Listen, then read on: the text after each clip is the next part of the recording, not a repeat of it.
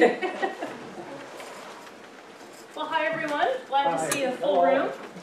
I am Stephanie Kraft, University of Illinois, and I teach in the College of Media. Specifically, I teach in the journalism department there. I teach things like journalism history, journalism ethics, I teach some communication theory, and I have taught some classes in what we call news literacy, which is, we'll talk a little bit more about that later. It's kind of a branch, so to speak, or a subcategory kind of media literacy. So it's especially, a lot of people talking about news literacy these days for some obvious reasons that I'm sure we can all share and we'll share about. So what I want to talk about today is kind of where some of those news literacy, fake news, ethical issues, responsibilities of news consumers as well as journalists all kind of mesh together. So let's see if my little clicker thing works. I don't know really where I'm pointing it. There. It makes a ding, that's nice, but it's not. Well, I'm just going to talk for a minute. The next slide is really funny, so let's just prepare ourselves for that, if it goes there. Or maybe, see, as promised. I think this probably reflects how a lot of us might feel right about now, that I really try hard to be an informed consumer, but how do I do that and yet still keep all of my hair, not pull it all out of my head. Right, we're going to be thinking about why is it that way? Why is it so hard to be well informed and maintain some semblance of like normal levels of sanity? Okay, am I not doing this right? No, it's not you. It's our equipment. Let me know when you want me to advance. Oh, you poor thing. That's okay. No, okay. It's all good. It's going to be a lot of advancing. That's fine. You might need a chair. I do. Okay. I got one. All right. So let's go past the, yeah, okay. So here are questions to ponder, specifically around fake news, right? So is fake news new? I think you're going to probably guess the answer to that is no. Don't want to give too much away. Yeah. How is fake news fake? And by what I mean there is, what is it about fake news that makes it seem like this its own separate category of thing? Okay, especially if it isn't new, which we'll find out in a moment. Why? This kind of refers to the title of the talk. Why is fake news so alluring? Right? Like, why do people get kind of swept up in it? Why does it seem to have kind of taken over a little bit? Whose problem is fake news, and what can we do about it? Okay, so those are sort of our guiding questions here. I think I'm going to address all of them, and if I don't, I'm going to count on you to tell me where I messed up. Okay. All right, so fakery then and now. Now, it might be a little hard to see this, but that is a picture of a fairly famous fire in London in the 19th century. Okay? And there's a little snippet of a quote there from the correspondent who wrote about that fire for a newspaper in Berlin. Obviously, it's translated from the German. Those of you in the room who might speak some German can tell me, well, don't tell me yet, can tell me what that top line means. But let's look and see what the correspondent has said about this fire. I went to the scene today. It's a terrible sight. One sees the burned buildings. You know, like, oh, it's so terrible, and this is an artist rendering of it. Does anybody in here speak German? You never know. What that means at the top is essentially the fake correspondent. In the 19th century, it was pretty common actually for especially foreign correspondents to be kind of making up their stories.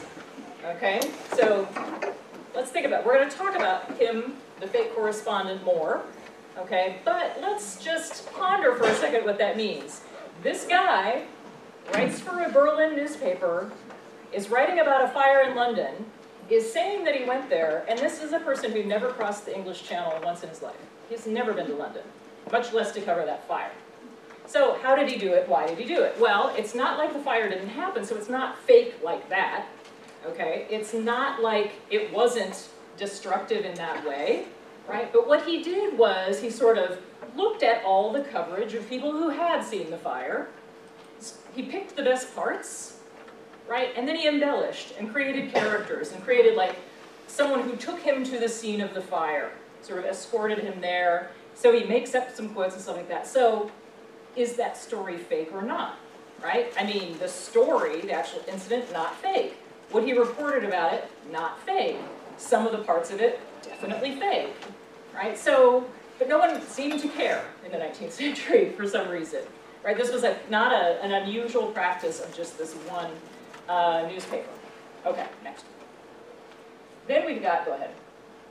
The modern day example is the guy who I'm calling the broke consultant wannabe, who created this story that some of you might remember, and again, the resolution isn't great here.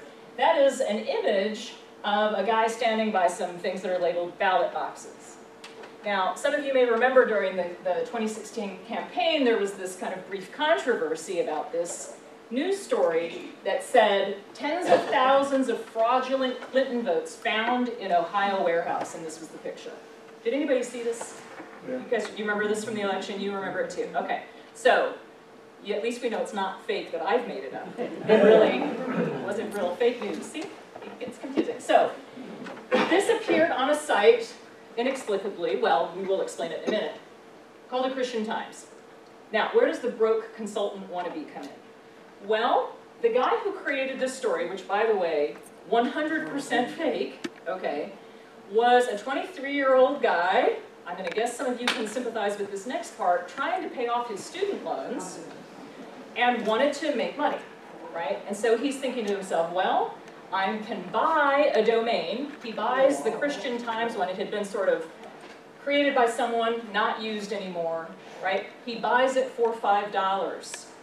Okay, and then he decides, well, this is going to be my platform to create news and make a lot of money off the advertising that I can put on the site. Okay, and so in order to make enough money off the advertising, he's got to have something that people will want to click on and see. So he thinks to himself, well, what's going on? What's the narrative going on in the election at this point? Well, candidate, now President Trump, was saying a lot about a rigged election, right? He was really concerned, telling his supporters he thought the election was going to be rigged, that there's no way that Clinton would win unless it was rigged, and on and on. I'm guessing you all remember that too. And so this guy who's broke, who wants to be a consultant, who just is kind of in this for the quick money, says, you know what, I bet I could create a story around that, right?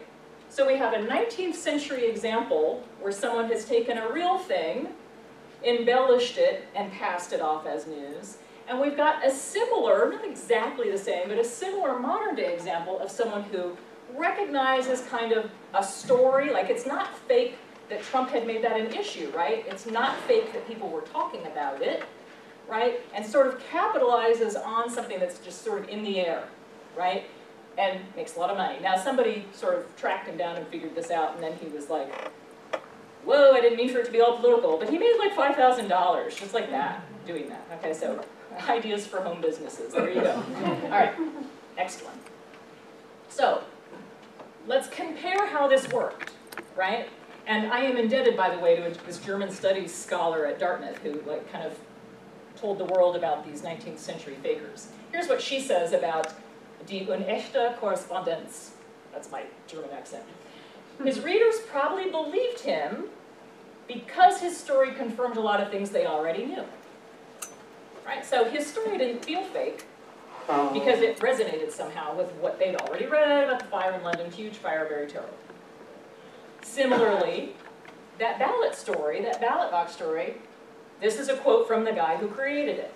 Trump was saying, rigged election, rigged election. People were predisposed to believe Hillary Clinton could not win except by cheating. So again, he's successful to the extent that he's tapping into something that people are already talking about and already sort of think could be true, right? Interesting similarity. So the answer kind of to our first question is fake news not really new, right? And there's some interesting stuff about how it works that we can trace all the way back to the 19th century. Okay. Here is an image of a paper, an American paper from the 19th century. This happened to be one of the yellow papers, okay? Look at this front page. Is this fake news? Does it look like fake news? Right? It looks quite sensational, doesn't it? Right? That was the whole thing about the yellow papers, is that they really dramatized life, Okay, so here we have, this woman jumping from the Brooklyn Bridge. We have a kind of an artist rendering of her jumping, right? We've got kind of a portrait of her and why she did, her money was gone, right? We've got these really big headlines, right? All of this stuff. This stuff is all true, right? But it has this kind of appealing quality that we want to keep in mind, like about modern day examples of things that make fake news sort of appealing, alluring, okay? So here's our old thing. This isn't, this kind of aspect, the dramatic appearance aspect is not new. Okay, next one. And then you have this. We've seen this at the supermarket for a long time, right? And no one minds. Some of us mind, not all of us think about it too much. Okay? Now, in case, just to be clear, 100% fake.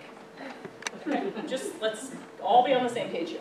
But think about it. People sort of look at this and they get it. They get that it's like so over the top. Of course it's supposed to be fake, right? Isn't it?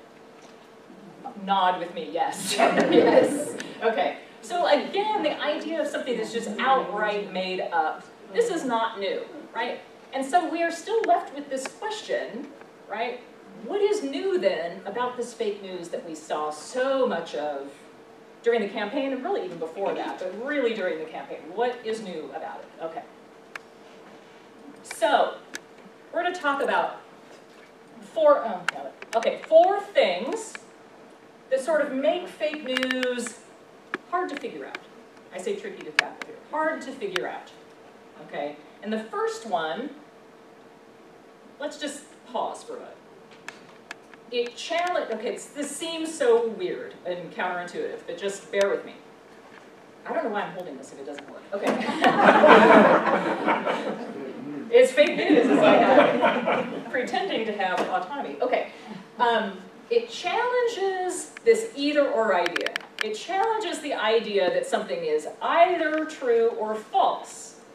Now think about those historical examples. There were parts of those things that had a little bit of truth to them, right? And so there's something about fake news that you can't just say it's 100% false, because that doesn't really tell you the whole story.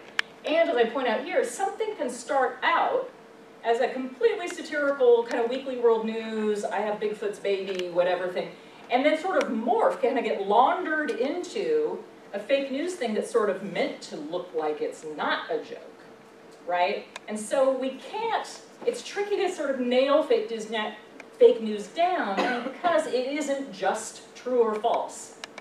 If it were that easy, we wouldn't be here, right? We wouldn't be here talking about it. It wouldn't really be worth talking about, okay? And so the example here is maybe you, recently, the press secretary got into a little bit of trouble here with some comments that he made about the Holocaust. This, however, was not one of the comments he made about the Holocaust, okay? This represents, that headline represents, a far more extreme thing that he could have said about the Holocaust, but did not, okay? So there were issues raised about how he characterized the use of gas on German citizens during the Holocaust, right?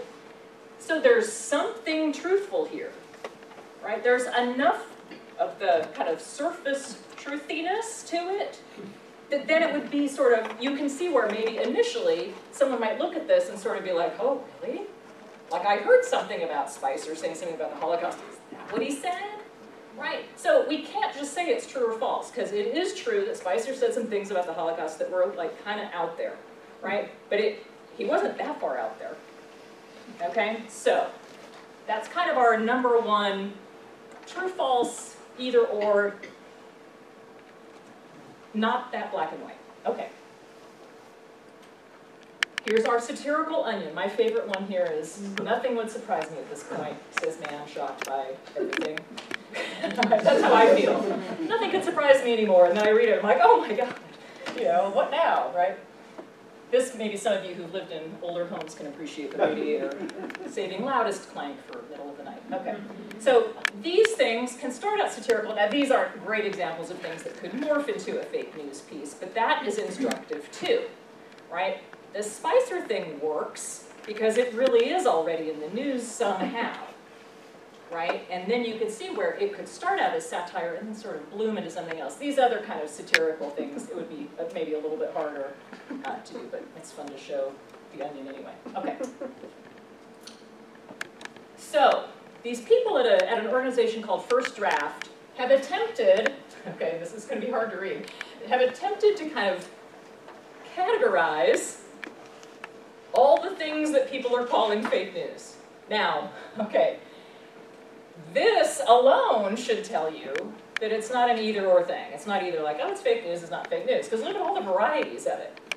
People have called stuff fake news, have labeled it fake news if it was satire, like The Onion, or if it was just sort of misleading, but maybe the facts in it weren't exactly wrong, right? Or maybe it's genuine sources are sort of impersonated. That's the imposter part. Like you might have a situation where there are real people kind of getting misrepresented or put in a different context or something. Then there's outright fabrication, just making stuff up, right? Well, those are 4 of the 7 types. Like, my goodness, how, like if there are 7 types of things that get called fake news, we're really in trouble trying to figure this out. And then on the bottom, we have things where you could look at a piece and you could look at the headline or the picture or something and think, oh my gosh, you know, and click on it, and then you go to the story and it's like, wait, what does this have to do with the headline, right? So that false connection, you're sort of getting drawn in thinking that the story or the picture is going to tell you one thing, and then you get something else. People have labeled that fake news too. That might not be how you're defining fake news, but that is how others have done that.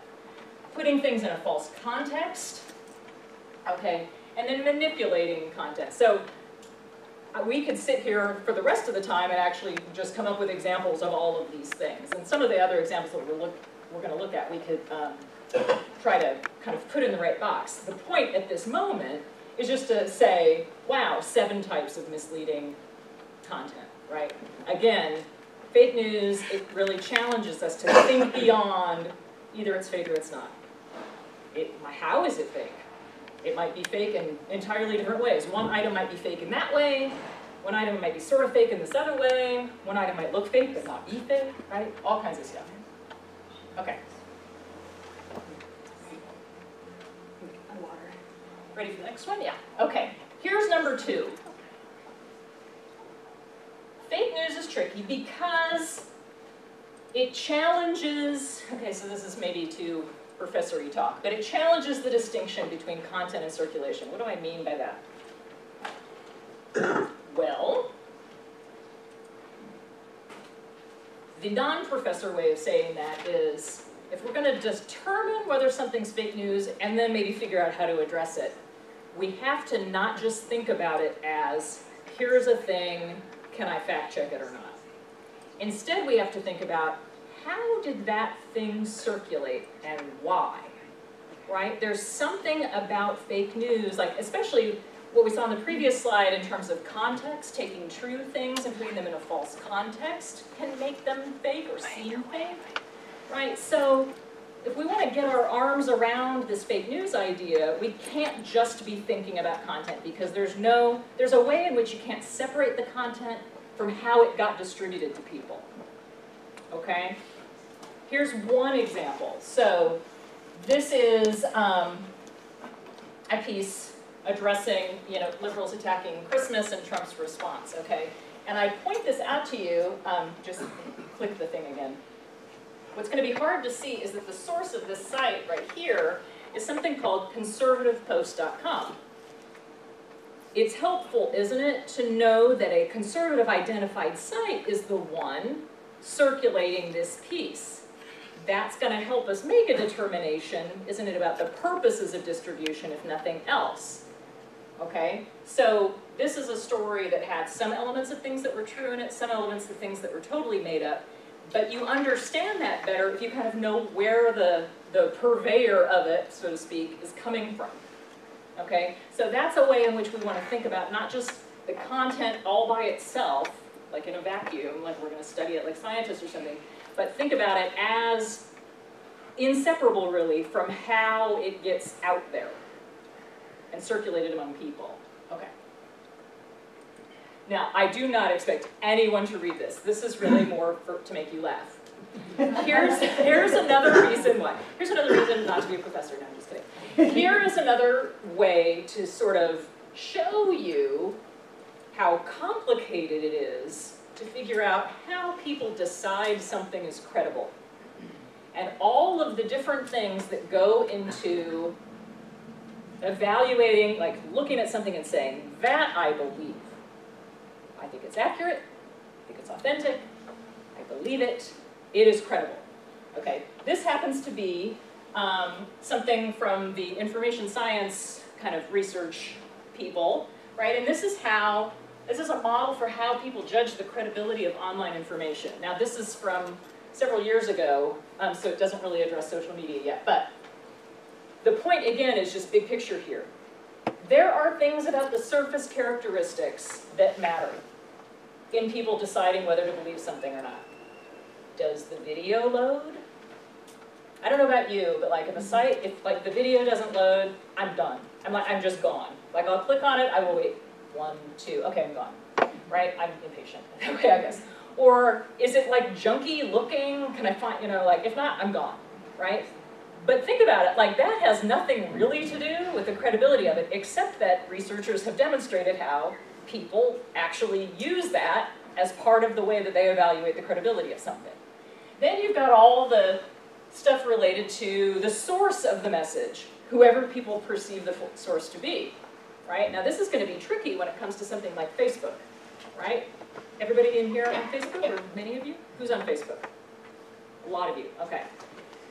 So, I don't know about you, but when someone shares something with me on Facebook, oh, that's nice. Look, they shared that with me, right?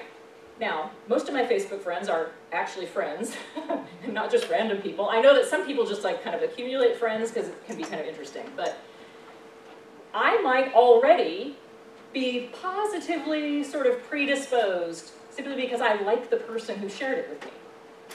Right? That's a judgment I'm making before I even see where the thing came from, right? I could have a really good, nice friend who shared something completely fake with me, but my initial reaction might be to believe it because of who shared it with me. Is that person the source? Or is the site where that thing that I have to click on, is that the source? Or is there someone in the story who's the source? Like, there are so many things that could be the source of the information that I am making some sort of judgment about. It's really hard, right? And so I just love that this is like, models are meant to like simplify processes, and look at this, you know what I mean? Like, look at all the things that are going into people making up their minds about whether to believe something online or not. Things about the technology, things about the source, things about the message itself, right? All these questions about, like, am I finding out what I need to know? Like, what am I, all right, tons of stuff going on. So again, hard to kind of separate the message from the way the message is brought to you. Okay.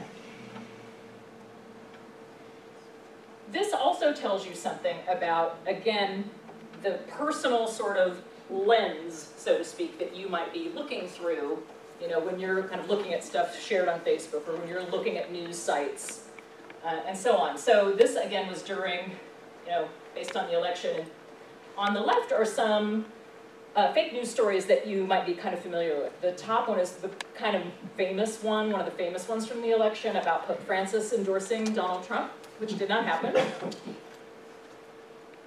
But look at the difference between Trump and Clinton voters and who believed that headline, at least initially, right? So we have to kind of accept the fact that, we're all, regardless of where we are on the political spectrum, right, we're all kind of looking at information, at least initially, through a particular kind of lens that's shaped by our political leanings and our education and our experiences and the mood that we're in that day and all kinds of things, okay? So you can see that the Clinton voters are sort of less likely, but that's not zero, right, is it? Right? But they're less likely than Trump voters to believe that Pope Francis endorsed Trump. Look, same thing here. Almost all, right, Trump voters thought that Donald Trump had done this great thing, picking up these stranded Marines, okay? But look, this isn't, you know, like the Clinton supporters are going, oh, okay, that could happen, right? But the, you know, so there's one thing here. There's the differences, which are consistent, but there's also the idea that even the Clinton voters, even with that lens, right, are sort of willing to kind of suspend, you know, disbelief a little bit in this political environment where, like, I have to say, from my own perspective, it really did kind of seem like anything was possible on any given day. You know, like, oh, that could be possible, sure. Why not? Pope Francis, why not? Okay, so again, we've had our first thing where fake news isn't really either or. Now our second thing, which says, how did it get circulated? By whom did it get circulated? What were all the other kinds of features of it? You know, the site that I saw it on, was my computer running that day? Like, all of those things factor into figuring out what's fake and what's not fake. Okay. Here's the third one. I'm just calling this follow the money. So, we mentioned that the ballot box fake story guy got into it to make money, right? So, there must be money to be made in fake news. We can't really understand fake news until we understand how it's funded, okay? Now, what you're seeing here is just sort of a chunk of, if I remember right, this is from BuzzFeed, okay? Some of you might read BuzzFeed. And this is a real little ad for a real retailer, the Gap, or is it just Gap? Maybe it's wrong to say the Gap. Anyway, so here's a real ad for Gap or the Gap, your choice, right? Alongside other sorts of advertising kind of oriented things that two of which are fake stories. This is a Kim Kardashian story that's not fake. Here's a Pope story that is fake. And here's a transgender restroom story that is also fake. Okay.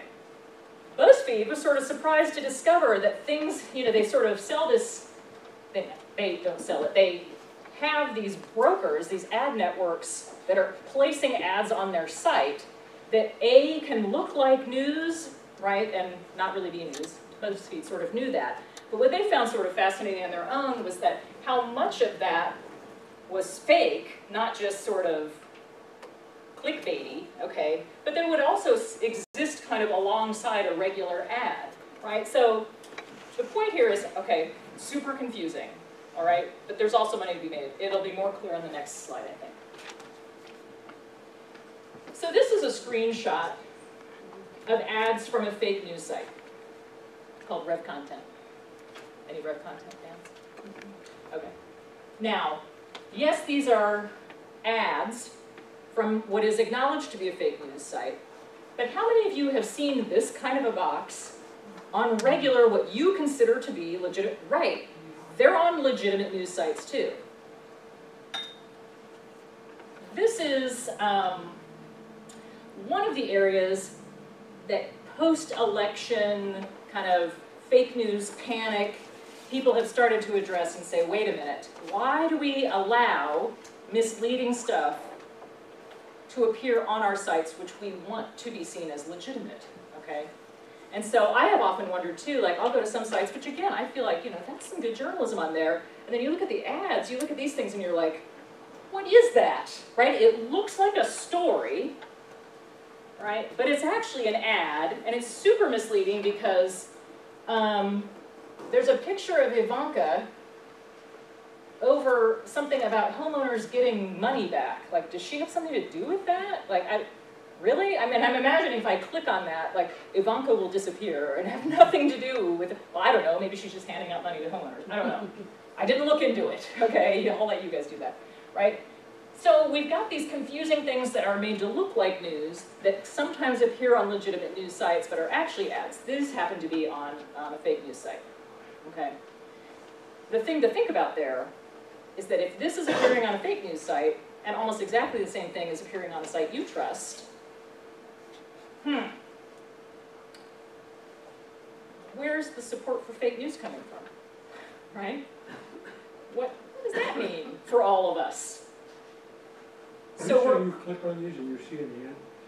When you click on them, you kind of get taken to a thing that sort of looks like a story, but then pretty quickly is like essentially a press release for something. Yeah. It looks like when you screenshot that, you were about to go to Ivanka's site because it's highlighted. It is highlighted, differently. I know. I didn't, I wish I had, because I would like to know how to get $4,264 back. I would like that a lot, but I don't know, the mystery will continue. Okay, next. So, let's think about these ad networks then. What this means is that legitimate and, what I will say for the moment, are illegitimate news sites, they're using the same ad networks. Okay, they're using like Google Sense, some of you might have heard of, right? There's a Google Analytics thing. But Google's really big. They'll you can kind of contract with them and they'll just throw ads on your site. And it's all based on kind of clicks and stuff like that. Now look at people who are evaluating different sites for, where to place ads. Look at what they're saying here. Ad networks aren't really looking for quality. When Google Sense or whatever is looking for a place to stick ads that people have contracted with them to place, right? They're not looking for quality, they just want to know the minimum threshold. If it's not porn, then you're pretty good. Good to go. They don't care if it's fake or not, right? This guy who actually runs fake news sites, this guy kind of works for all different kinds of publishers, right? This guy who actually works for fake news sites, look what he says. Ad networks, they don't care about the content as long as the traffic comes from real people, okay? So we have a problem here, don't we, where the same kind of financial support goes to real news and fake news, right? And I don't know, I'm gonna go out on a limb here and say it costs a whole lot more money to gather real news than it does to make up fake news in your bathrobe, right? And so you're getting the same money though. It's all about how many people go to the site, who's clicking, right? How many people visit the site, how many people click on the stuff.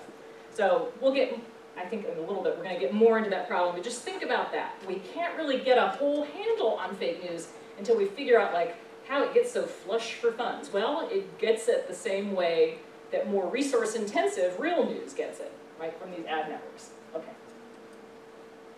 And then our last of the 4 things that make fake news tricky, right?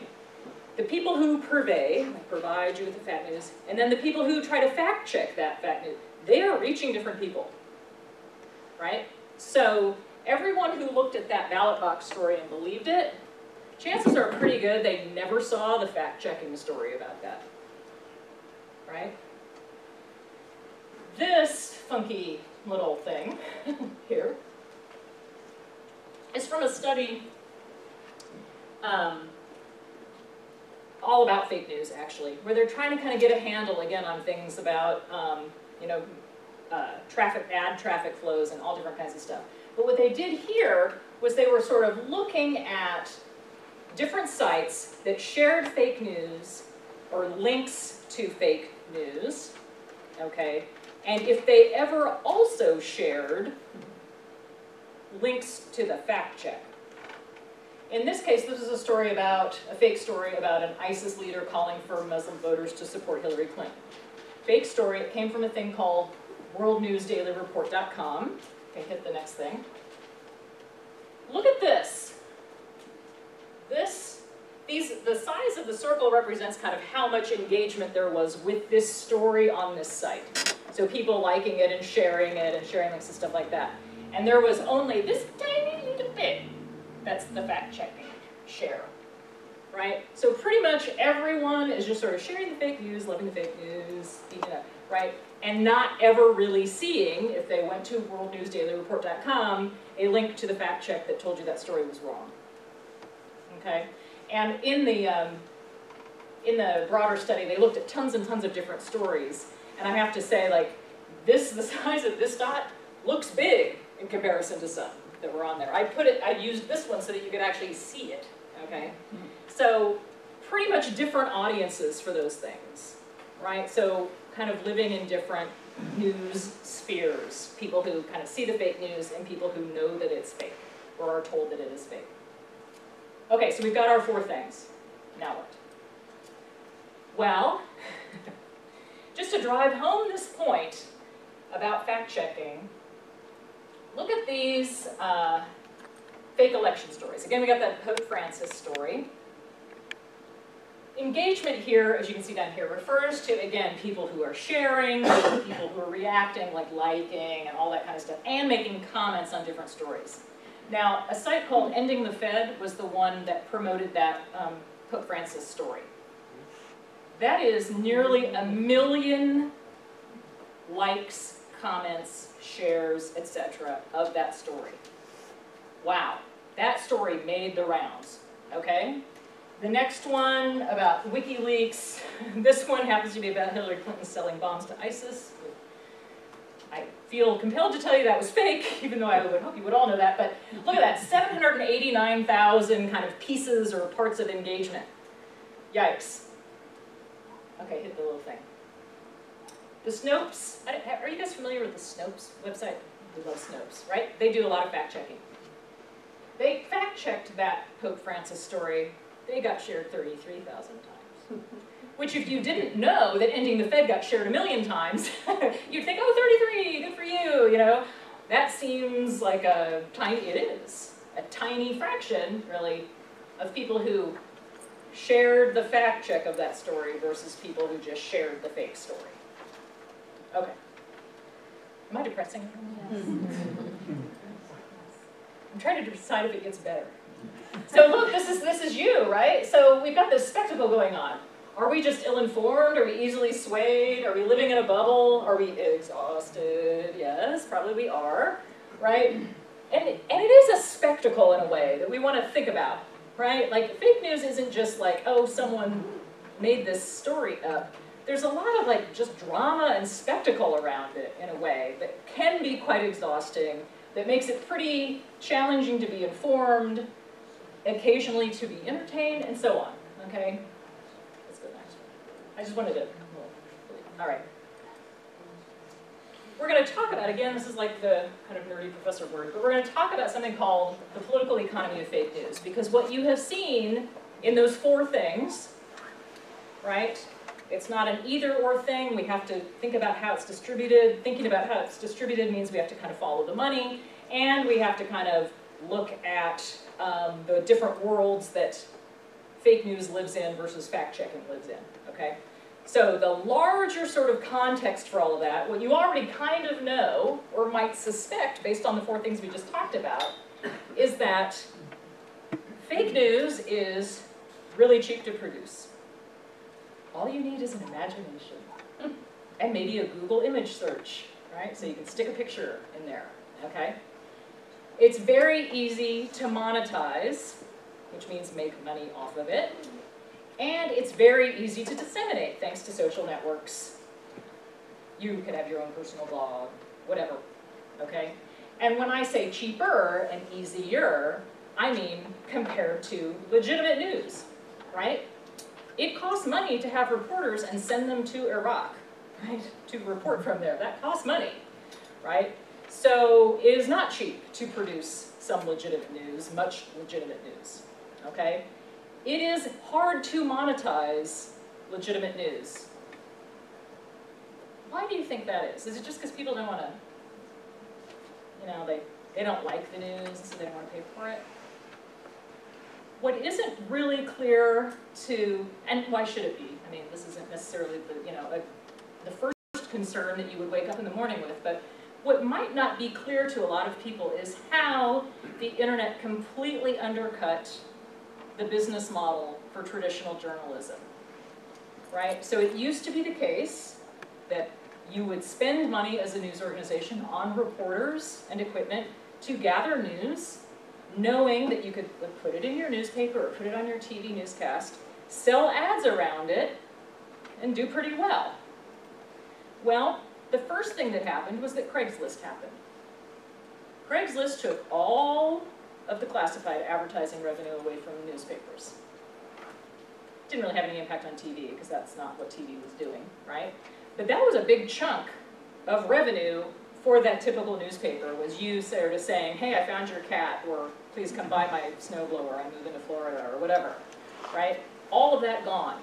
Employment advertising, gone with things like monster.com, jobs.com, all that kind of stuff. So people could get that stuff for free. Craigslist and Monster and jobs.com, they figured out other ways to make money off of those things. And it's super convenient, you can't blame people, like it's super convenient, isn't it, to like go onto one of those sites and find stuff rather than like waiting for the paper and reading through the paper, right? I get it. But just be aware that that was a big chunk of money that newspapers would no longer have. Well, then, for a lot of reasons that sort of go beyond what we're going to talk about today, the way that newspapers kind of went online raised or reinforced an expectation people had that stuff should be free on the internet. So nobody had to pay for news anymore. And other people were sort of aggregating news, and so even if you didn't subscribe to the newspaper, you could still find the news from that newspaper. Well, that's all well and good for you, but if they aren't making money by people coming to the site and looking at the ads they sold, pretty soon you're gonna have a situation where, you know, you can't monetize anymore. You can't like make enough money to support. So there has been a huge reduction in the number of reporters in this country. You might note that in state houses, for example, it used to be that people covered the legislature. There used to be whole teams of reporters. That's almost zero now across the country, right? So all of these things are relative to kind of traditional news outlets. Okay. Something to think about with Facebook. It's free, right? So who's the product? You are, right? So if there's a way to make money, it's always been off of you, right? But people have this idea like, oh, it's free, that's awesome. It's like, well, I'm going to think about your own data a little bit. Okay, next one. And here's the other half of the political, you've got the kind of economy part, and you've got the political part here. All these things that you've no doubt noticed or sort of talked about.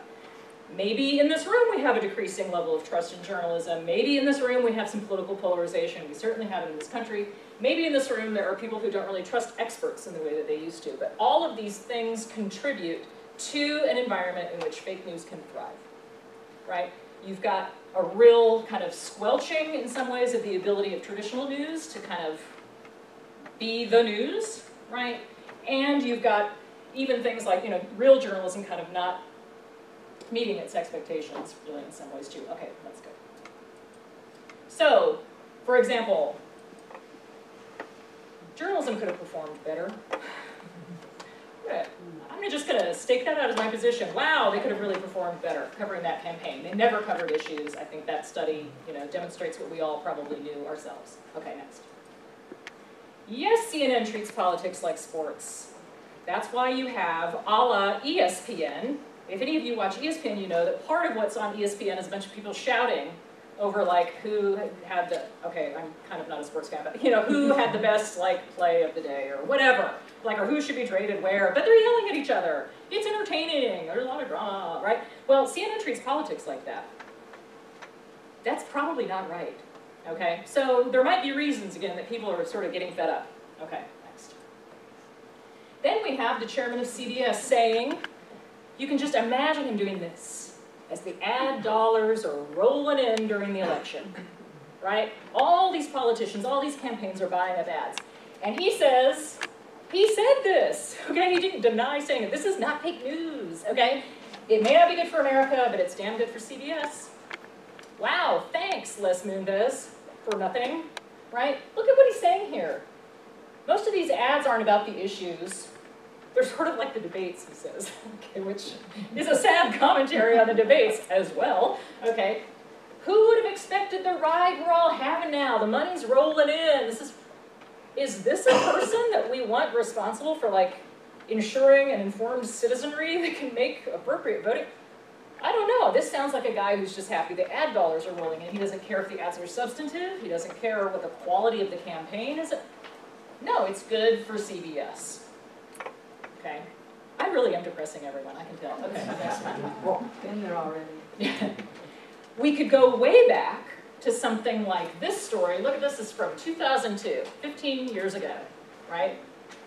This is the story where Judith Miller, who's kind of an infamous journalist now, right, got this whole story wrong about Iraq, right? You might call this fake news in a way. She got totally taken by a source, right?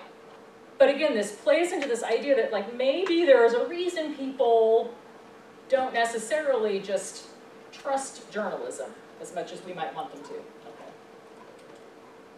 And in fact, this is a study from last year about trust in journalism. Look, most of the time I trust news, 1/3.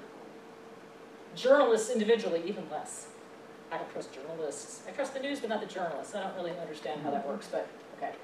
The media is free from undue political influence. Only 21% agree with that, right? Most working journalists will tell you, and maybe if you come to the event next week, here, free ad for the event next week, right? You'll hear from journalists talking about like, wow, that is so hurtful to us because we try so very hard to be fair, right, in how we're treating it, impartial, right? And then look at this, the media is free from undue business influence. Even fewer people agree with that. So we have a problem here, right, to the risk of understatement, okay. And then let's think about this death of expertise idea. How many people, do you guys have friends who graduated from the University of Google? They know everything because they Googled it, right?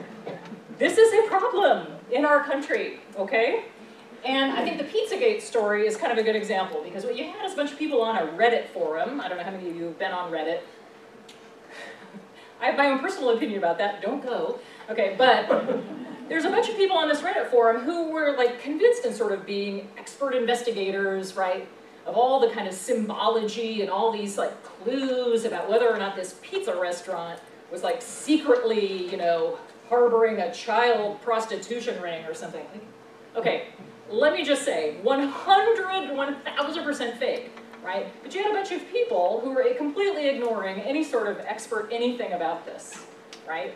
They've sort of made themselves the experts. So wow, okay, now I'm depressed. Okay, and I do this for a living. We've even got in, you know, medicine and science, fabrication of research studies that people are becoming aware of. Wow, that's undercutting our trust in other institutions in society too. So journalism's not alone. Like pretty much decline of trust is true across all institutions. Politics, journalism, education, I think even, science, medicine, like people, so no wonder people sort of fancy themselves experts because they just don't trust anybody else anymore. Okay, it's sad, okay. Do you like how I have to tell you it's sad? Of course you know it's sad. All right. These I found just right before I came here, so if they feel sort of stuck in here, that's probably why, but I wanted to share them with you. So this is a couple of guys at Stanford who did this. They were trying to kind of get at the fake news phenomenon, like by where people got their news. And notice that like almost 49% of people visiting like top news sites, so what they would call in their study kind of real news, legitimate news, went there directly, okay? So they sought out, like, I am going to go to WashingtonPost.com, right? But look here, for fake news sites, 42% of people, they go there, right? Social media. They get to fake news via social media. So we have to, again, think about how our social media environment and all of the kinds of ways that that kind of tinkers with how we think about credibility and how we think about the people who are sharing news with us, and why those stories sort of appear kind of in the Facebook news feed and the top stories and all that kind of stuff. Like, there's a lot going on here to be concerned about, particularly because social media is really implicated as the gateway to fake news. Okay. And then finally, they asked people about their most important source of their election news, and a whole bunch of them said social media. So there's cause for some concern there. Okay. So we've got all of our economic stuff. We've got kind of our political stuff. And so here's our key question. It's a long question. To be a key question, really it needs to be looked now. How can real news on this eroding kind of possibility of actually making money, that's the eroding resource base, cover highly partisan politics, reach more people, connect communities that are polarized?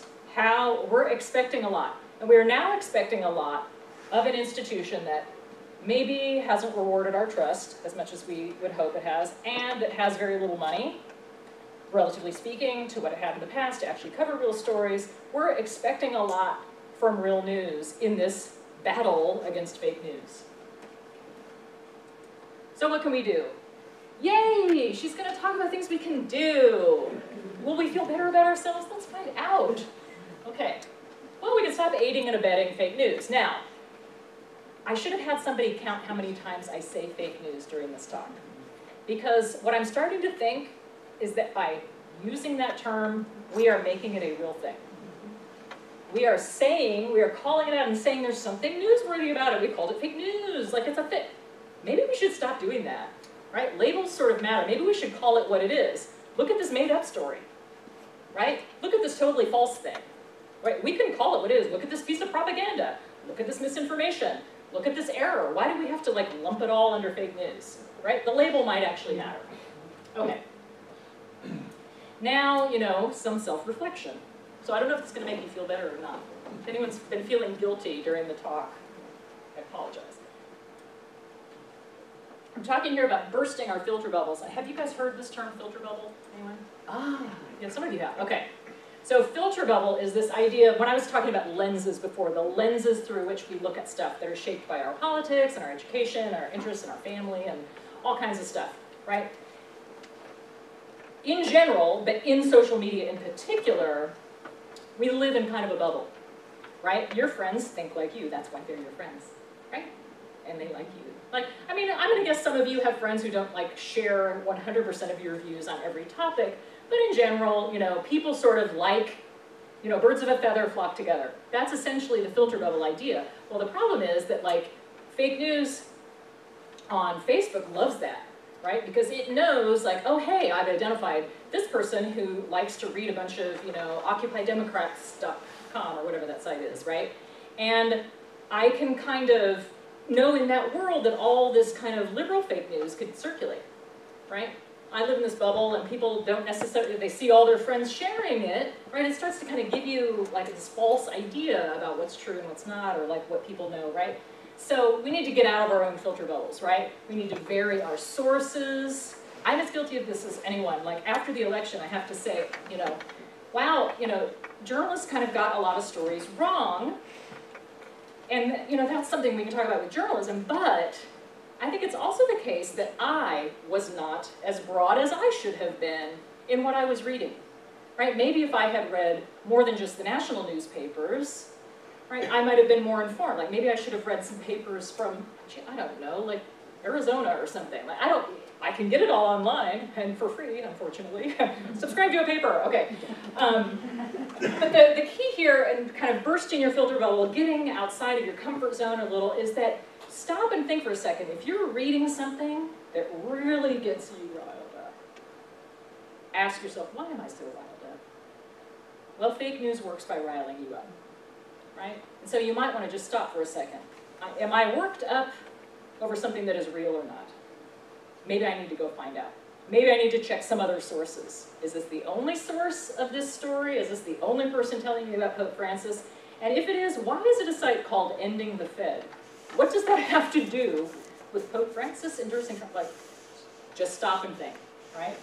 Read beyond the headlines, think before sharing. These are easy things to do, right? Okay. Maybe it's a good idea to push platforms and advertisers and stuff like that to kind of stop this stream of funding through those ad networks. This is something Google and Facebook are kind of working on. They're in a tricky position. There are ways to do it. There are ways that you kind of don't want them to do it. There's kind of a lot going on there. But I think that as citizens, you can sort of say like, wow, I really don't want to like support a site that is funded by this crappy fake stuff. I don't want to do that. Stop doing it. Okay? Consumer power, right? And then we can start supporting quality news. I say this as a former journalist to you. We can do that with our attention, right?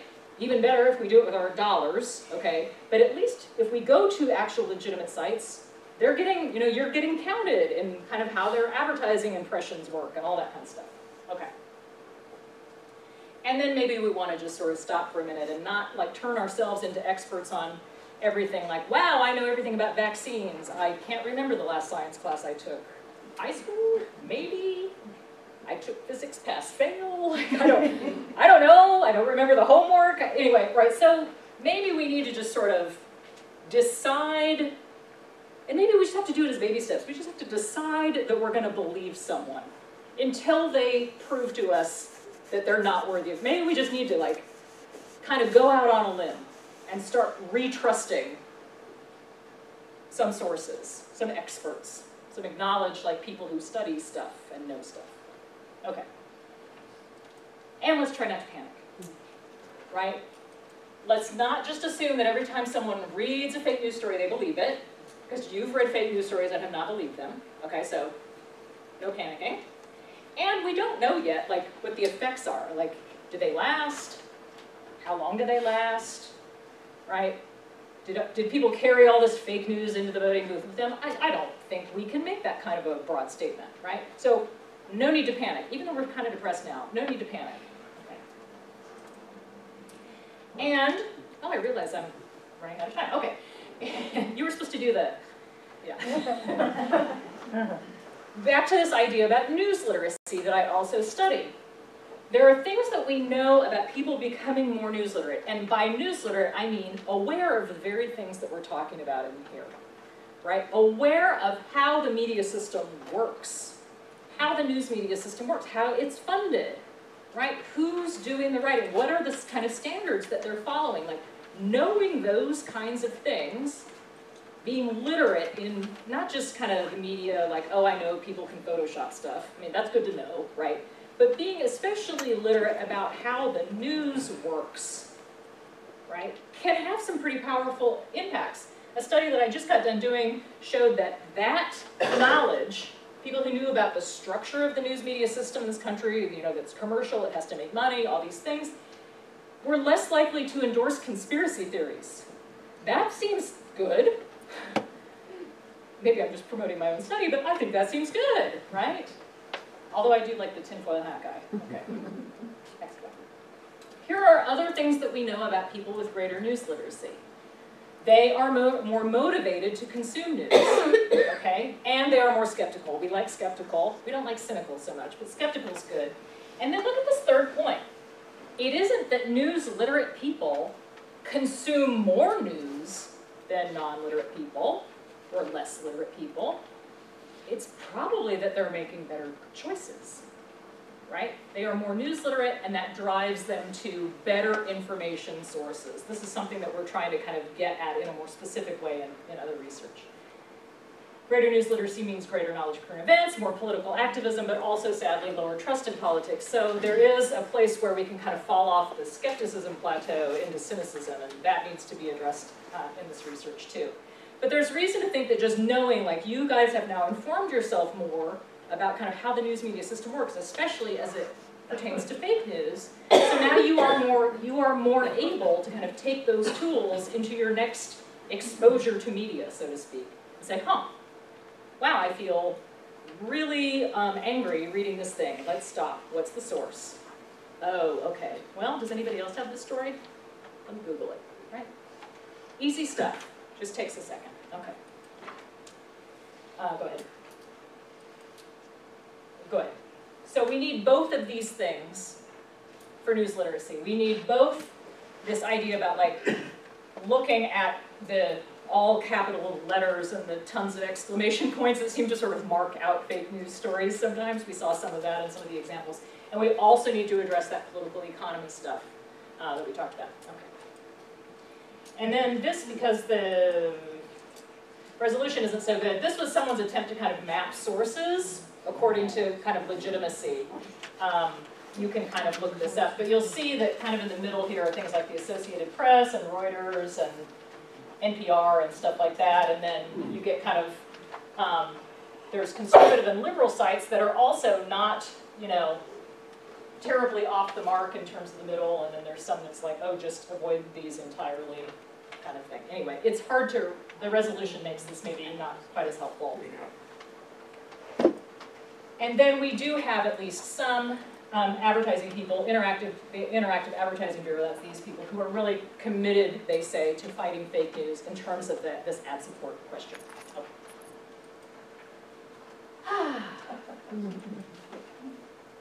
Look, it's our ecosystem.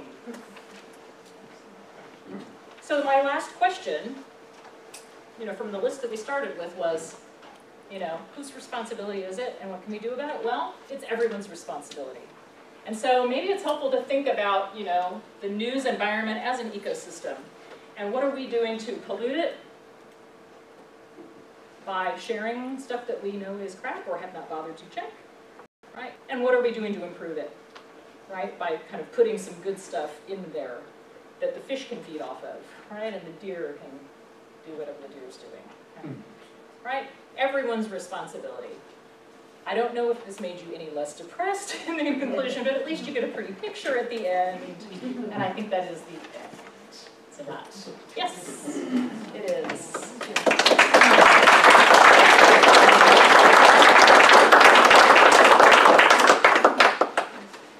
Yes, sir.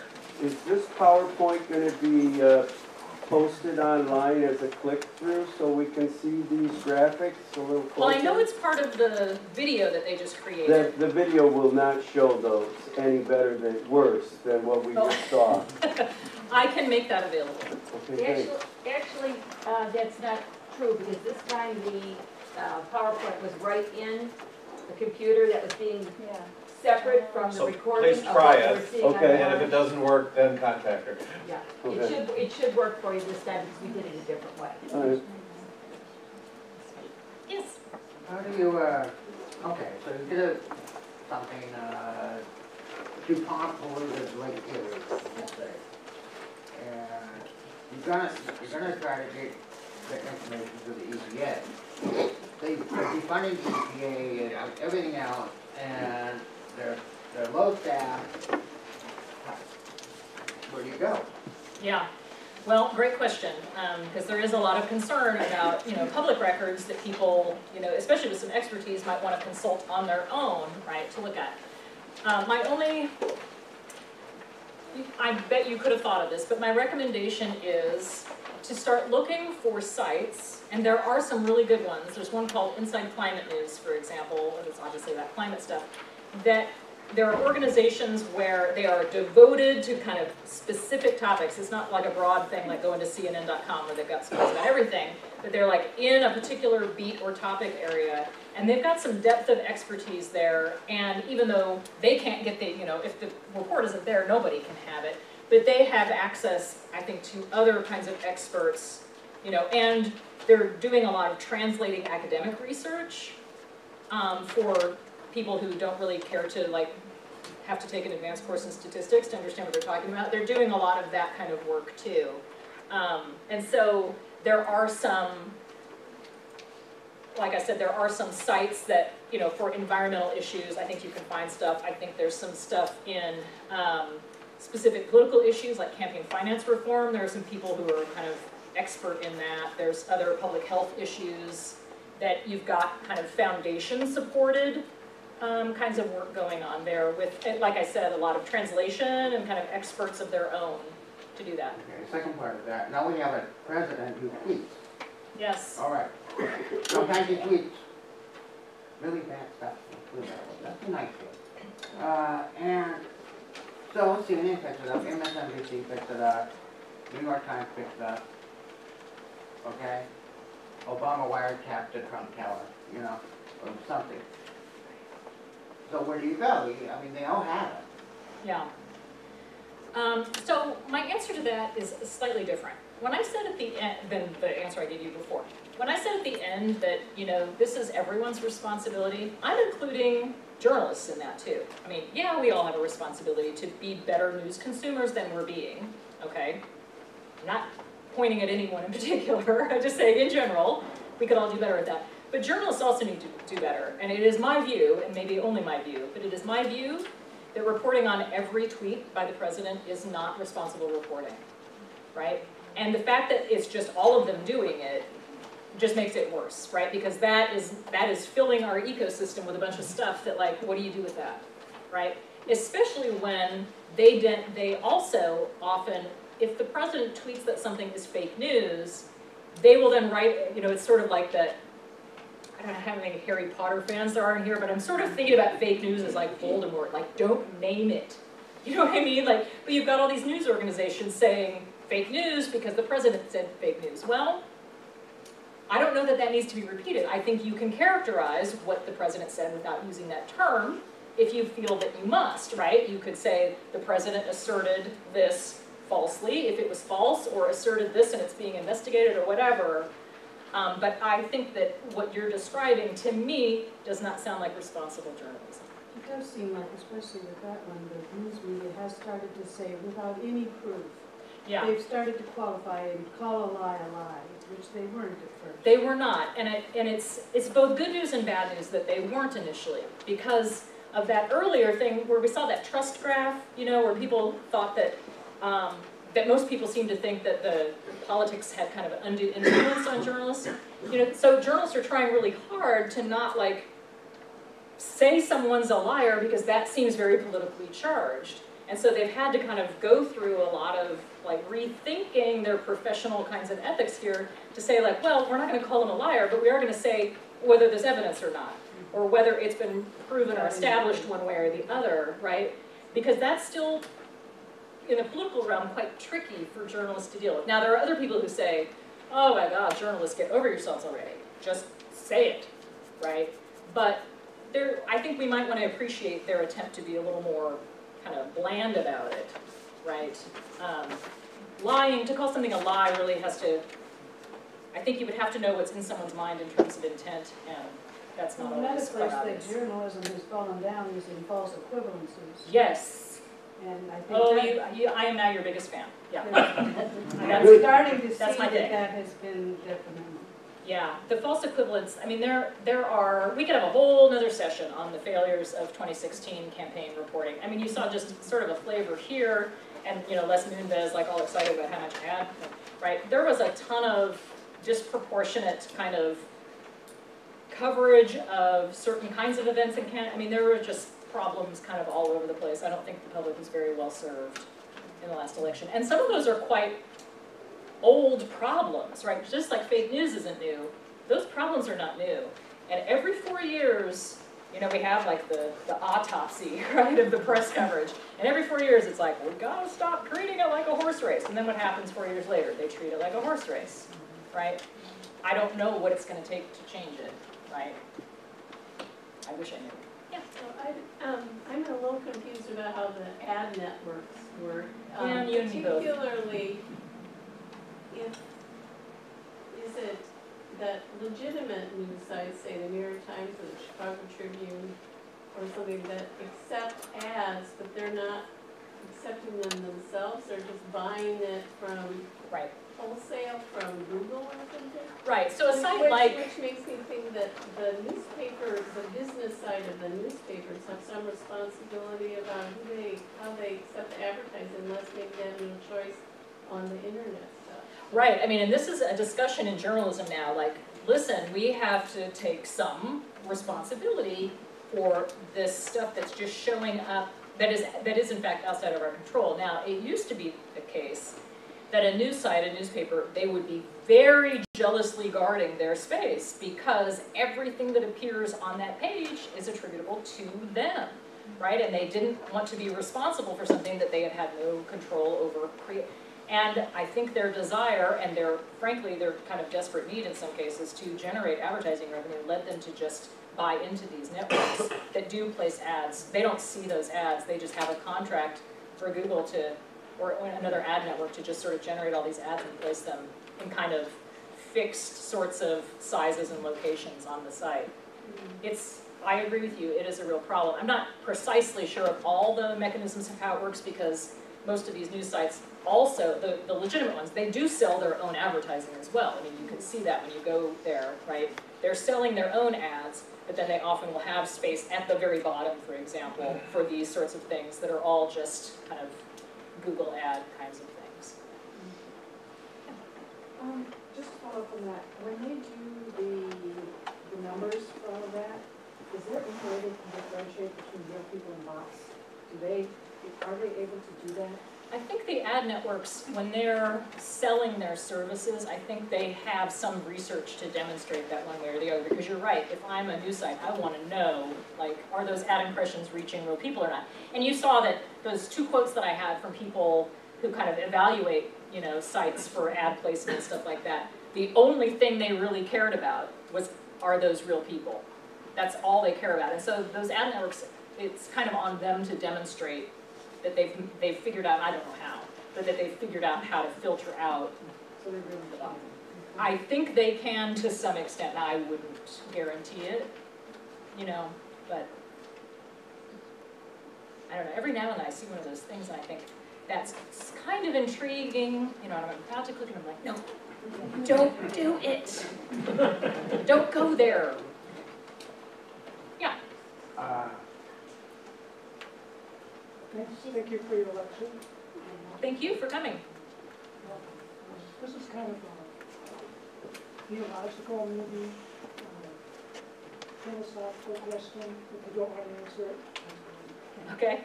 And the second part is a part of the first one, but it's a question that's been brewing inside and I have an answer to, and I haven't yet to find it. So the first one goes, do you think cultural relativism has had an influence on the surging acceptance of fake news, lacking in absolute truth?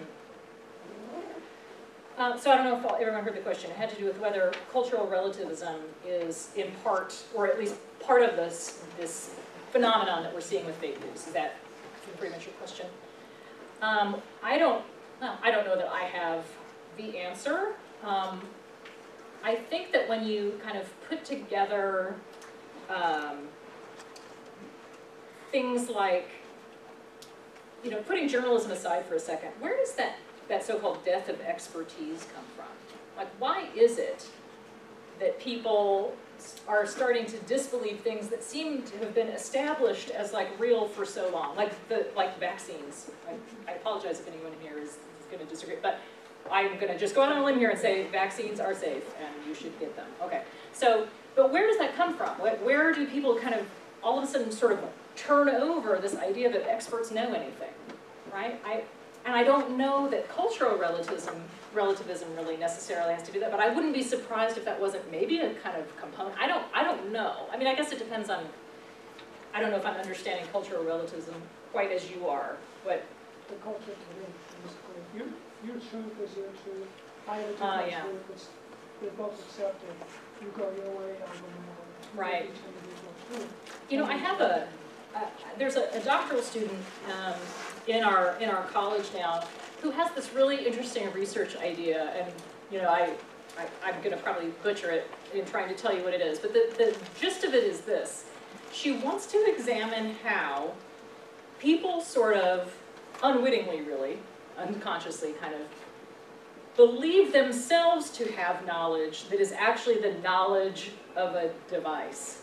Right, so in other words, it's sort of like the Google University thing, but a more unconscious kind of process. So she wants to kind of get at whether people just sort of think of themselves as smarter simply because they've had now just complete access to all things that anyone has ever known, every book ever written, every paper, right? And I know that sounds sort of crazy, but there's this interesting kind of cognitive psychology thing and sort of tech studies kind of thing that she's doing, really bright student. Now, she's a long time away from coming up with an answer to that question, but it does kind of make you think, like, is the kind of easy access to information, is there like a downside to it in that you just sort of think like, oh, well, I found it, you know, look at this real paper about vaccines appears alongside this completely made up thing from some celebrity, right, and I get to decide what I think is real. And maybe the mere availability of stuff has this like, it's a double-edged sword thing. I don't know. That would be my guess. I probably, now I hear it, I'm being recorded guessing about things. Yikes, people of the internet, okay. Yeah, oh, your second question, yeah. If you want, please, okay. I forgot it already. I almost forgot your it's how could all these known polls who have, you know, have their metrics, you know, and how they do their polling was mathematically derived. How could all of them have missed this election? All of them. You know, I'm talking about like the top 20. Yeah, I know what you're talking about. I'm wishing I had the answer to that, because if I did, I would be really rich right now.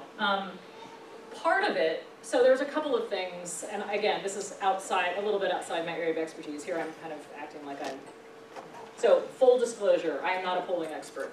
But here's what I'm sort of reading and from experts, okay?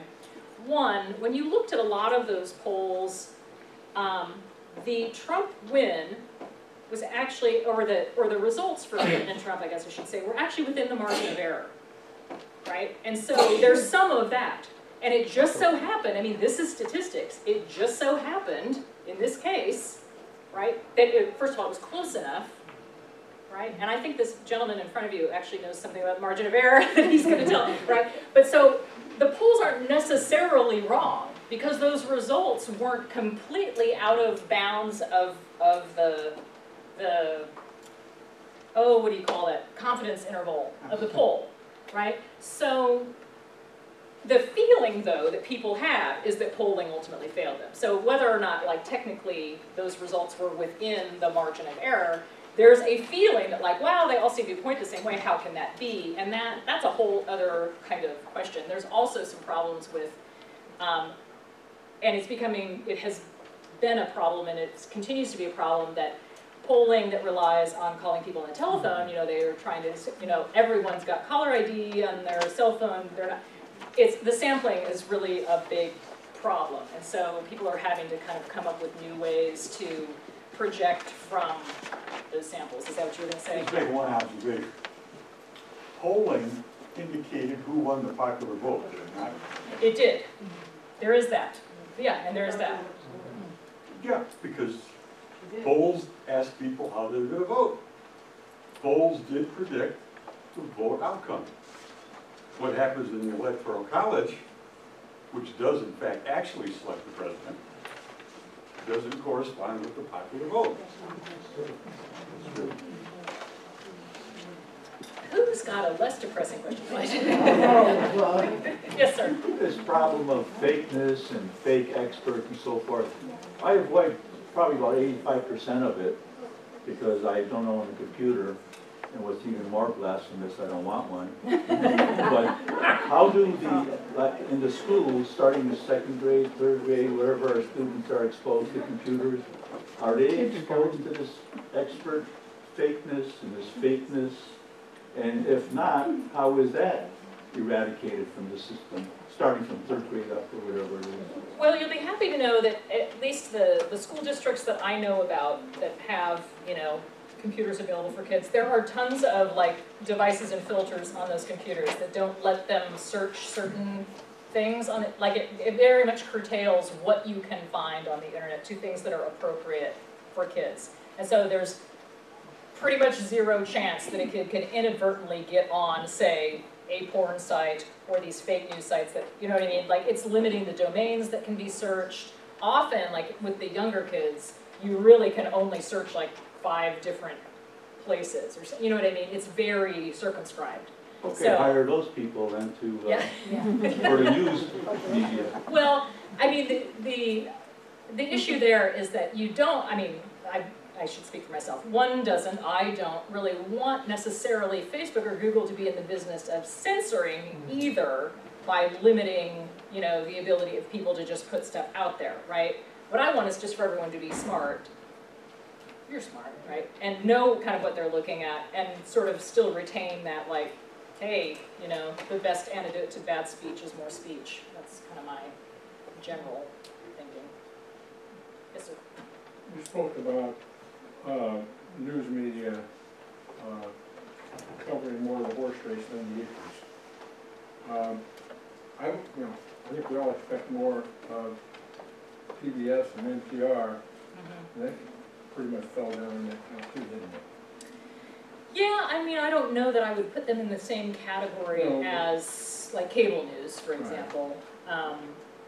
They also could have done better. I mean, I think that even the kind of non-commercial media that you're describing probably did too much polling and horse race. I could kind of put the polling and horse race reporting kind of together because it's all about who's ahead, you know, kind of thing.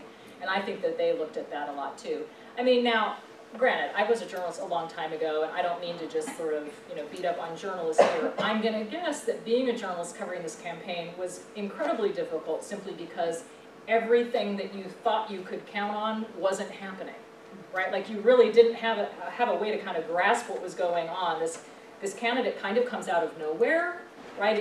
It violates all the political norms of his party and of, you know, just what it means to run for president. Like it was hard, I think, to kind of not get swept up in the oddness of it, you know, relative to other campaigns. And so I'm not excusing the behavior, I mean, but I am sort of explaining why they might have been behind, you know, in kind of seeing what was going on. That it by no means excuses horse race coverage though, because we've known that's a problem forever.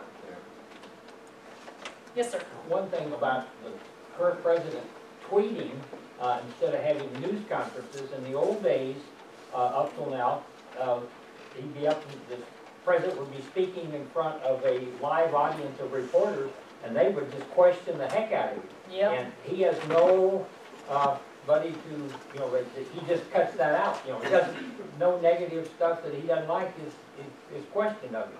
Right. It's a challenge that Washington reporters haven't really faced in terms of access to a president, because in some ways he's quite accessible in that he tells you what's on his mind via tweet, but in other ways he's quite inaccessible to that sort of back and forth, you know, respond to the question kind of thing. He appears much more controlled kinds of settings or rallies and things like that where he's kind of in control of the narrative, and that it does make it hard for Washington. But you know, who said Washington reporters' job should be easy, right? Like they should be up to the task. But yeah, it is a very different environment. I agree. Yeah. I'm just wondering, are journalism classes at the university now becoming polarized with everything that's going on there? I mean, I hear that, you know. You mean politically? Politically, yeah. I personally haven't noticed that. The courses that I teach, as you might guess from this, I'm not really, it's been a long time since I was a reporter, so I'm not the one teaching reporting or editing and things like that. I'm teaching more about the history of journalism and the ethics of journalism and things like that. I have to say, I haven't really noticed students having a hard time talking to each other or sort of acting in ways that, you know, might reflect polarization, whatever that might be. I'm just trying to think of what an example would be.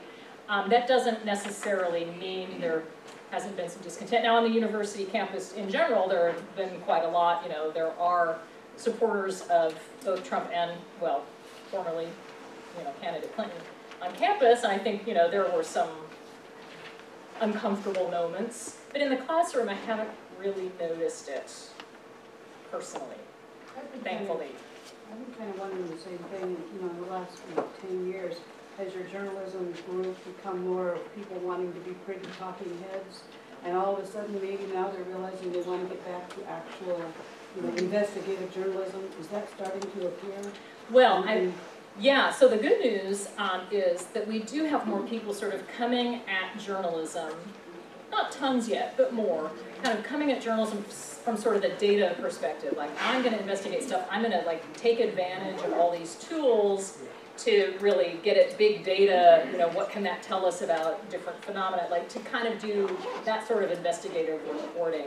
I mean, there always will be, and again, I realize I'm saying this on a recorded thing, there will always be students who sort of come to journalism because they just kind of want to be on television, but that's not by any means all or even most of them, right? There really are people who want to report what's going on in their community or use kind of new tools, whether that's kind of multimedia things or data analytics and stuff like that to do innovative kinds of reporting. And more, they are going to need to have those different kinds of skills because traditional news jobs aren't like growing. They're going to be creating their own jobs, or they're going to be going to kind of innovative sites. Or I have a former student who works for LinkedIn. Now think about that. She's a journalist and she works for LinkedIn. Well, LinkedIn actually does like some journalism. Within their website, it's all about kind of professional development and business and stuff like that. You know, yeah, she's not like the next Woodward or Bernstein at LinkedIn, but that's kind of a different way of thinking about where you can do journalism and what sort of skills and so on. So it's quite a variety. Yeah. I had a speaker make a comment, and I want your opinion. The comment was, the more educated you get, the more liberal you become. Do you find this out with your students? There are studies of that over people's lifespans. So, I mean, I don't know, because we have students, you know, I see students in a 4-year span of their lives. And so, and I don't necessarily see them from like the day they arrive on campus to graduation day, you know, I don't really know. But there is research, I think, done by sociologists, and maybe some political scientists too, that do kind of demonstrate that that there's a correlation, right, between having additional years of education and your political preference. It's not perfect, it's not causal, right? It's a correlation, but that has been demonstrated in some research, yeah. Is that a self-perpetuating thing? In other words, somebody started it, and as a result of teaching their higher, you know, in postgraduate work, they became more liberal, and those became teachers, and they became more liberal. It just feeds on itself. Well, I mean, I can understand why that might occur to you as an explanation, and I'm not denying that it might be a contributor, but I think you also, there are other, again, I'm not an expert here on this particular thing, and I'm trying to recall these studies that I've seen, and I want to say that they looked at kind of not just like party identification, you know, or people reporting that they are conservative or liberal, but kind of what other factors might be part of that. So, yeah, I apologize. I just don't know enough about the details of that research to be explicit, but I think that there are other things about the educational experience beyond just what a teacher tells you in a classroom. So, for example, I teach journalism history, right? I don't know how much I'm going to be able to, if I wanted to, and trust me, I don't, okay? But if I wanted to, I don't know what I can do with journalism history that's going to inculcate any particular kind of political view. Like, the histories that, you know, it's like I'm going to talk about Pulitzer and Hearst regardless, right? I'm going to talk about certain, so I think there are other things about getting extra education that don't have anything to do necessarily with what a teacher says in a classroom, but might have to do with the experience of being with people who aren't like you for the first time, like sort of expanding your social networks in ways that maybe wouldn't have happened if you had not gone on to college, or, you know what I'm saying? I think those are, but again, I don't know the details of the research enough to really tell you. Hang on one second. Oh wait, is there anyone who hasn't asked a question yet? Yes, sir. It's more of a comment. You mentioned verifying information from multiple sites. Mm-hmm. Of course, you've got to be careful that they're not just copying each other. So, right. You know, when I do that, I generally look for word patterns within the text and then compare that. And if I see a high correlation, I assume that they've been taken from, one's copied the other, or they both copied a third party. And I think if you're going to use multiple sites as a discriminator, you probably should do that. Mm-hmm. Right, you don't want to just be like, oh look, 10 fake sites said the same thing, yeah, like exactly. It must be true, right. Yeah. So part of this is starting to develop a habit too of, I think this kind of relates to the trust issue, but you know, kind of going out on a limb and saying, okay, I'm going to look at the, well, NPR.org. Maybe I'm going to like just decide that for a week, I'm going to get my news from NPR. And at the end of the week, do I feel like I got some information? You know what I mean? And so maybe I sort of start with one kind of baseline source that I feel like warrants my trust, and then I can kind of build from there. And so that way, once I've done that, if I see something on some other site, I can say, you know, and it seems like a pretty big story, like, you know, if Hillary Clinton sold bombs to ISIS, someone's going to have that story, except, you know, besides Joe Schmo's fake news blog, right? Yeah. And so then you could say like, oh, I saw that. Let me go to NPR, the thing I've decided, I'm just using that as an example, that I can trust, and see if they have the story. And if they don't, I might want to pause for a second. Yeah, I generally use the BBC or NPR. And yeah. Sometimes I'll go to Party Match and read that. But you know, I try to stick to reputable sites to do the verification. Now, you mentioned the false equivalency. Isaac Asimov had a statement on that it puts your ignorance on a level with his expertise. Mm-hmm. About equal value. Yeah, I'm trying to remember the name now of the guy who sort of coined this whole death of expertise idea too. Oh, I know I can't come up with it. Yeah. Don't even get me started on false equivalence. This is like my new thing. I gotta do some more writing about it or something, get it off my chest. Did you, when you were noting the false equivalence, where did you think, was it happening on your trusted news sites? Was it happening on BBC? No, it happens on all of them, particularly with and to some extent this is misinformation being deliberately put out to journalists in terms of the environment and climate change. I'm just going to give a disclosure. I'm a chartered water and environmental manager. I have professional expertise in that field. My professional organisation has concluded after a long study that climate change is real and humanly generated. It's also, if you look at websites and news agencies, they run it like, well, this guy says this and this guy says that. Well, that might be true, but this guy here represents 99% of all peer-reviewed papers. And this guy is Joe Small that works for the oil company.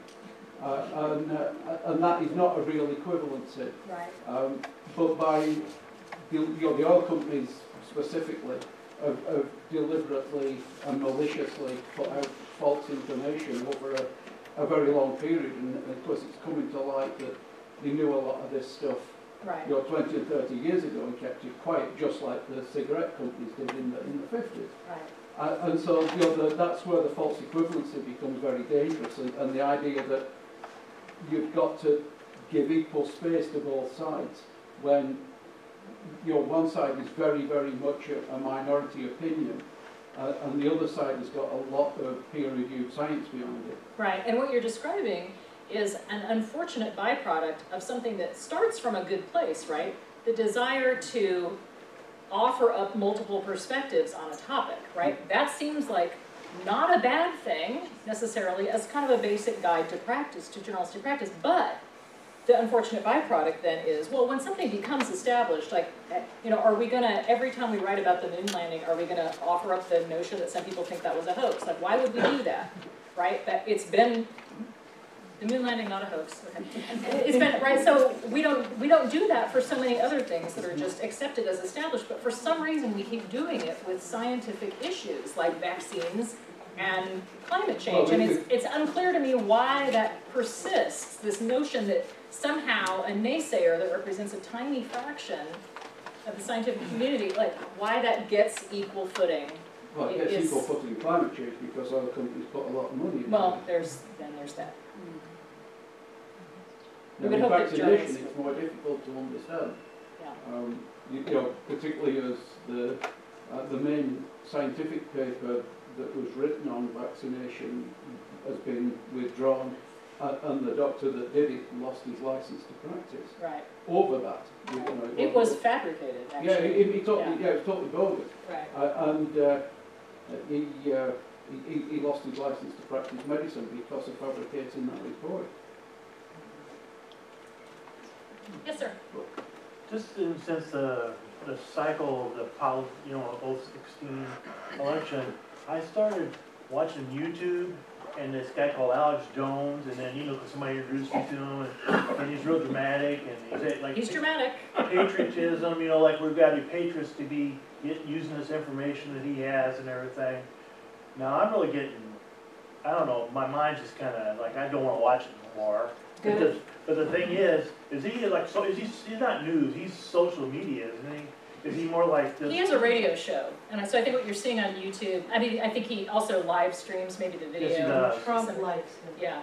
He, so here's the thing to know about Alex Jones. I'm going to encourage you to just stop with that already, and here's why.